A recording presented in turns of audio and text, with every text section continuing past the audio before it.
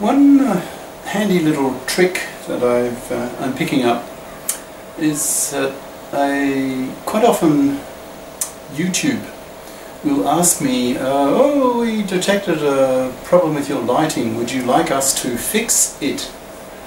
And I say yes, and the result's quite good. It comes out quite bright, and the writing I think is fairly clear, readable. So it doesn't matter so much if the lighting is rather dull. You probably remember from earlier sessions, I put a sort of paper covering around the lampshades of the lights here, so it's less glaring to my eyes. But of course that lowers the overall light level on the board. But with this YouTube lighting recovery process, it doesn't seem to matter much, so I may continue doing that. Okay, so just moving straight on, we're heading towards the formal definition of a GNFA, and it's very similar to the formal definition of an NFA, but before getting there, which is here, let's talk a little bit more about this. Now, at the end of the previous session we were talking about the delta function for, the transition function for a GNFA, and it's a little different, remember, from the transition function for a finite automaton. Here, the two inputs of your transition function are two states. So, and the output R, that R is it's a regular expression, and so it's not like a next state, right? It's different from that. It's a regular expression, and these two states here. Just two of your states in your GNFA, right? Although there are a few restrictions, like the first one here, it cannot be from the accept state. Is that correct? Yeah. This one cannot be the accept state, and this one cannot be the start state. And that's because from those three conditions we did earlier sessions, the start state has no input arrows to it, right? And the accept state has no output arrows to it, right?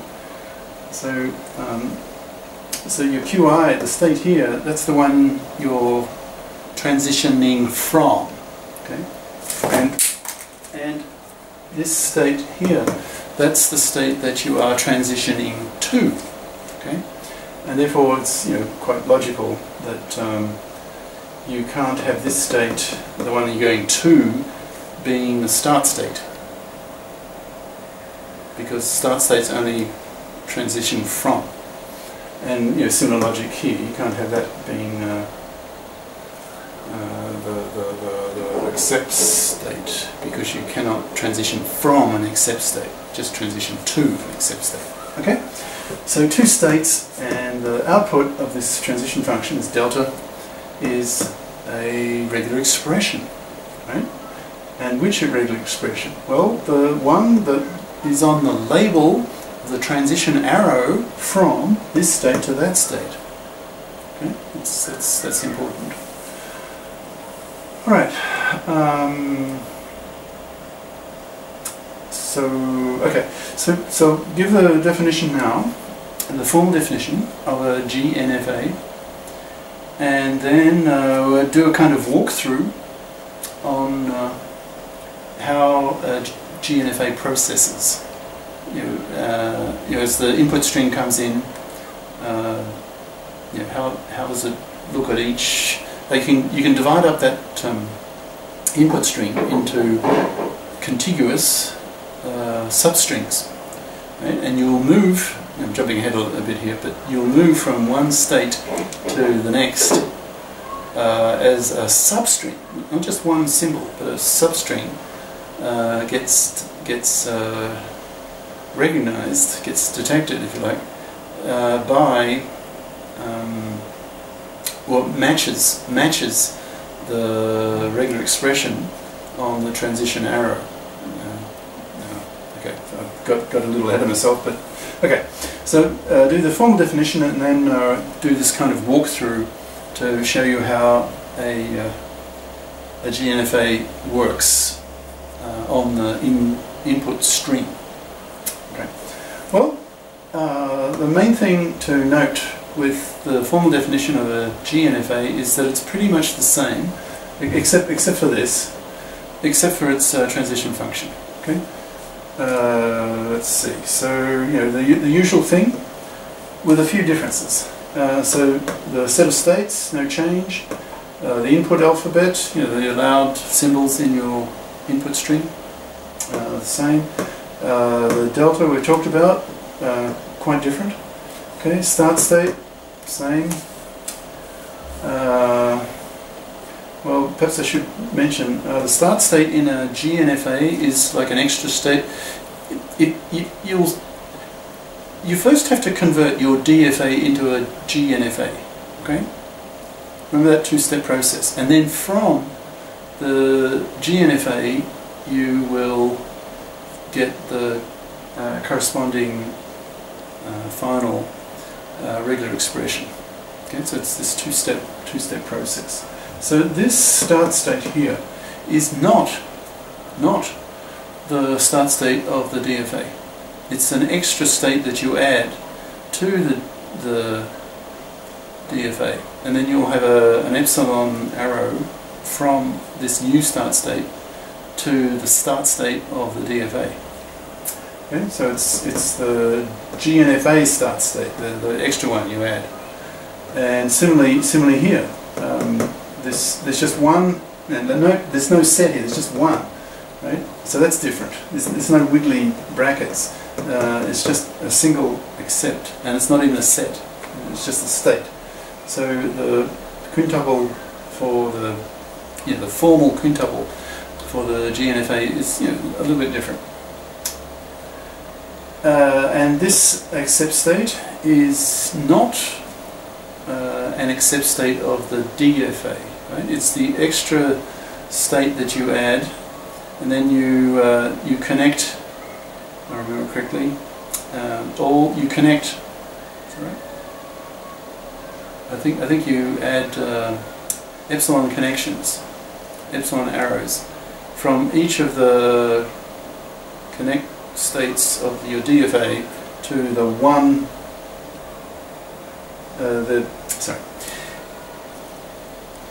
You look at all the accept states of your DFA, and then you make transition arrows labeled with epsilon, so epsilon arrows from each of those accept states of the DFA to your one accept state of your GNFA. Okay? Alright.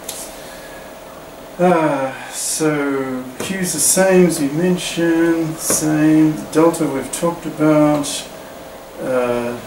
Okay, so it's the start state of your NGFA, and Q is the accept state of NGFA. Alright, okay, so there's the formal definition. Okay, now we talk about the walkthrough. So what's going on? Well, your GNFA will accept a string, say W, an input string, and that input string will be a member of this. That's your alphabet starred, right? Alphabet starred, and remember your alphabet, big capital sigma, is a set of all possible input symbols. Now, if you star that set, you'll just get all possible strings using those symbols, okay, of infinite length. This sigma star is a countably infinite set. Right? So this just means all possible input strings given your alphabet sigma. Right? So an input string comes in, And your GNFA will accept it if at the end of your string, when you've read the last symbol, or in a sense your last substring, because we're talking about NGFAs now. Right? I'll get onto that in a minute. So